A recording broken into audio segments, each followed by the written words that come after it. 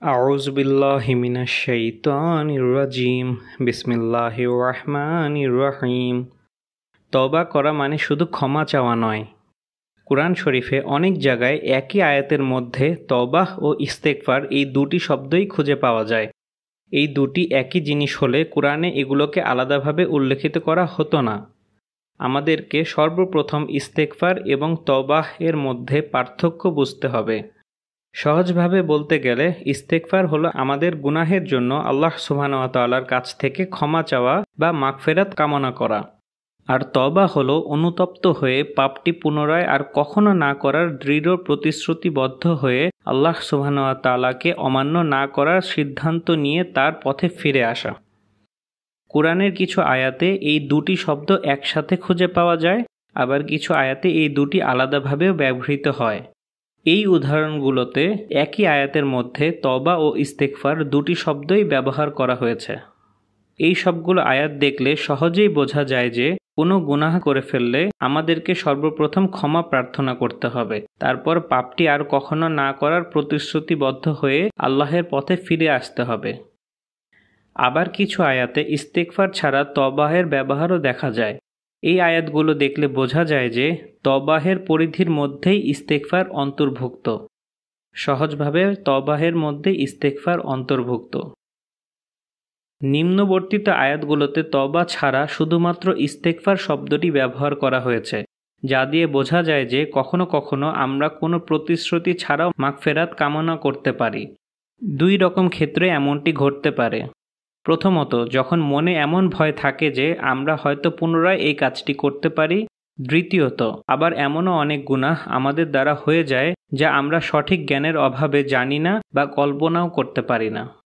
সংক্ষেপে, তওবা হলো অনুতপ্ত হয়ে আল্লাহ সুবহানাহু ওয়া তাআলার পথে ফিরে আসা এবং গুনাহটি পুনরাবৃত্তি না করার দৃঢ় প্রতিশ্রুতিবদ্ধ হওয়া। তাই তওবা মানে শুধু ক্ষমা চাওয়া নয়। এই ব্যাপারটি সহজেই বোঝা যায় যে তওবাহ করা ইস্তেগফারের চাইতে অনেক বড় একটি কাজ এবং তওবাহ ইস্তেগফারের পরেই করা উচিত। আরও একটি উল্লেখযোগ্য ব্যাপার হলো ইস্তেগফার এমন সব গুনাহ মাফ করতে সাহায্য করে যা আমরা হয়তো উপলব্ধি করতে পারি না বা এগুলো পুনরায় আর না করার প্রতিশ্রুতি নিতে পারি না, কিন্তু মনে মনে ঠিকই এগুলো ঘৃণা করি। সুতরাং ইস্তেগফারেরও অনেক গুরুত্ব আছে।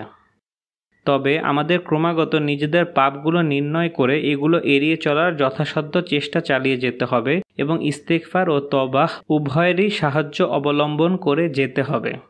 সুতরাং যখন দুটি শব্দ ইস্তেগফার ও তওবা একসঙ্গে ব্যবহৃত হয়, ইস্তেগফার দ্বারা আমাদের সাথে অশুভ যাই ঘটে গিয়েছে সেগুলোর ক্ষতি থেকে নিরাপত্তা চাই এবং তওবা দ্বারা প্রতিশ্রুতিবদ্ধ হয়ে আল্লাহ সুবহানাহু ওয়া তাআলার পথে ফিরে এসে আমাদের ভবিষ্যতের অনিষ্ট থেকে নিরাপত্তা কামনা করি। সুতরাং এই দুটির সম্মিলিত ব্যবহার আমাদেরকে সম্পূর্ণরূপে রক্ষা করতে পারে এবং আল্লাহ সুবহানাহু ওয়া তাআলার সর্বোত্তম সুরক্ষায় অশুভ ক্ষতি থেকে আশ্রয় দিতে পারে। আসুন আমি সহ ইস্তেগফার ও সত্যিকারের তওবা করে আল্লাহ সুবহানাহু ওয়া তাআলার পথে ফিরে আসি, কারণ শয়তান সবসময় আমাদেরকে একই পুরনো কৌশলে বোকা বানায়। আমাদের হৃদয় এই কুমন্ত্রণা দিয়ে যে আরও অনেক সময় আছে, আল্লাহ সুবহানাহু ওয়া তাআলার পথে পরে ফিরে আসা যাবে, মৃত্যুর ঠিক কাছাকাছি সময়। একটু বোঝার চেষ্টা করুন যে পবিত্রতা ও ন্যায়পরায়ণতাই কেবল এই জীবনে আত্মতৃপ্তি ও পরকালে সন্তুষ্টি নিয়ে আসতে পারে, যা অন্য কোনো উপায়ে অর্জন করা সম্ভব না।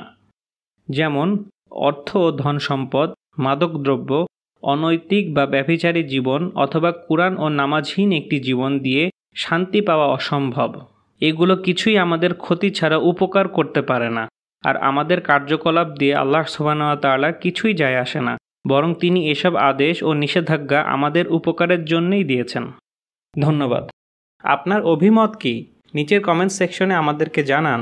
ভিডিওটি পছন্দ হলে লাইক দিন এবং চ্যানেলটি সাবস্ক্রাইব করুন। ধন্যবাদ।